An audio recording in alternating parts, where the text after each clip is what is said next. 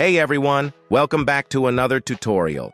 Today, I'm going to show you how to make a Spotify playlist collaborative so you can jam out with your friends and family in real time.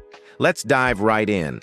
First, open up your Spotify app on your Android device. Now, head over to Your Library in the bottom right corner on your homepage. Select the playlist you want to make collaborative. For now here, I select one as an example. Once you are in, look for Add User icon. Tap on it. And now you will be provided with the invitation link so that you can invite friends. Remember, once your friends clicked on the shared invitation link, there you have it. Your playlist is now collaborative, meaning anyone you share it with can add or remove songs and start creating together. That's all for today's tutorial. If you found this video useful, please show your support with a like.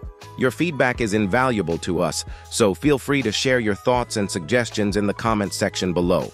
We're eager to hear from you.